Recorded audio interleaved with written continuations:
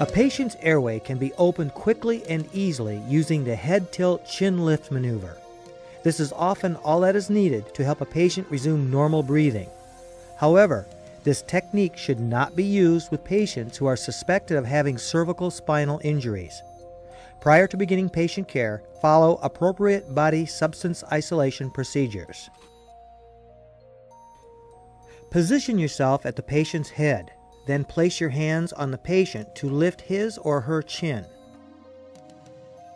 Pull up on the patient's chin while pushing down on the patient's forehead.